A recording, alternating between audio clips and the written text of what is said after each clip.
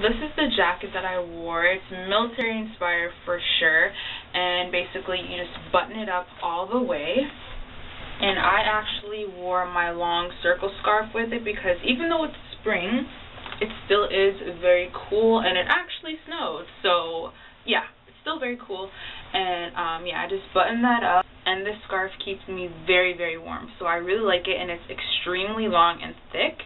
The bag that I wore is this one. It looks like that. It's just like a messenger bag, and it's pretty spacious. It's from H&M.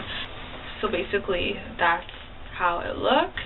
And for my shirt, I wore this cardigan. It doesn't button. Basically, I just like to wear it open, and it's very nice and warm, and I love the color of it, and it's just like this nice acrylic sweater, and it's very soft even though it is acrylic.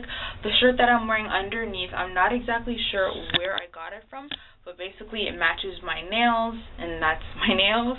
So I'm not sure where they got this from, but they do sell lots of camis and tanks like this at Forever 21 for around $2.50, so you could check that out for sure over there. My belt is thrifted, so I paid $2.50 for that, and it's really, really nice. And my jeans are distressed. They're not that distressed, but they're distressed enough to get the effect of them.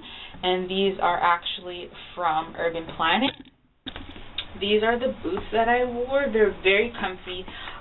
They're very soft, and they actually are thrifted, and I really like the heel of them. It's not too high, not too short, but it's thick, so it's very easy to walk in, and that is how it looks.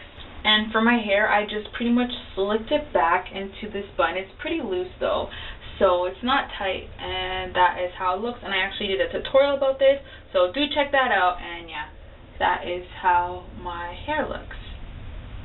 For jewelry, I wore these flower earrings for spring, and this flower ring, and this is from, both of them are from Forever 21, and that's my nail polish color.